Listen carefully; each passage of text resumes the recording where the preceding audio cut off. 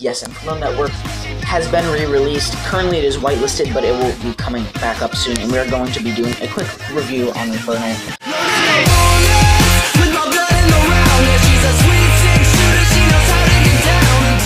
Hey there guys, MCPE here, and today we are going to be doing some Minecraft Pocket Edition review.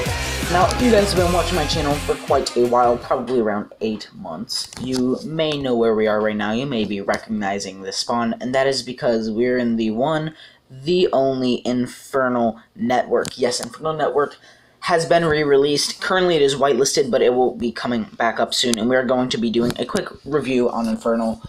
Now, again, this will be extremely quick. You guys have seen the version 1 of Infernal Network PE, and then the official one, and then beta PC.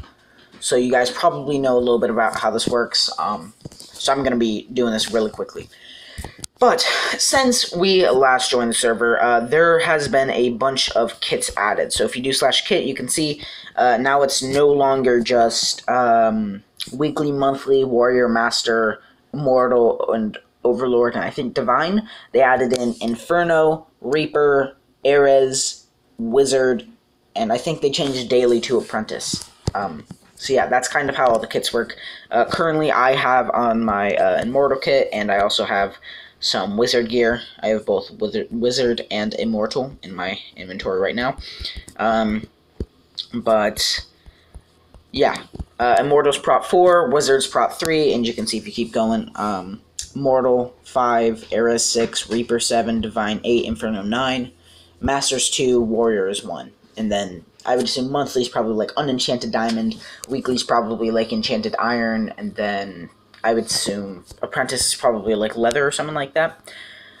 So we should probably show a little bit about the map. Now, right now, this is a work in progress, so these 2 warps over here do not work. As you can see, Warp Koth is not working, and neither is Warp PvP. It seems that either Slapper is disabled, or the warps just haven't been made yet. It could be either of the two. And also, they haven't added any Vault plugins yet, but they are going to be doing that soon. We do have gen buckets and a /shop, so if you want a /shop, then very simple, just type in /shop, and there's a spawner system in the /shop that ranges from, I believe it's chicken to iron golem. Yeah, chicken to iron golem. Blaze, zombie pigman, zombie, skeleton, sheep, and cow in the middle. And then we also have gem buckets, which is, I believe, G something, /G buy. That's it, G buy. I thought it was G shop. The /G buy, you can get cobble gem buckets, sand gem buckets, and obsidian gem buckets. And you have to place it from up to down, so that basically means that you place it like from the top going down, if that makes any sense. You aren't going to place it on the ground, place it like under a block. Anyways, yeah, now let me show off the map.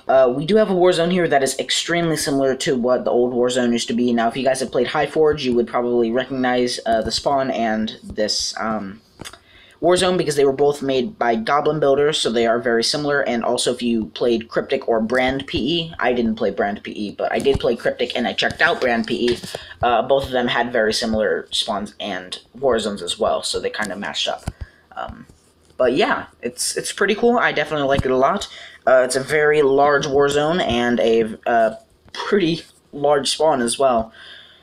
So yeah, that's kind of how everything looks. If you want to, you can go out these little corners, and you can parkour along the sides. So like you can see, it sort of stops here, but you can still parkour through here and see how the outside of the spawn looks too, which is pretty good, to be completely honest. It's pretty good spawn.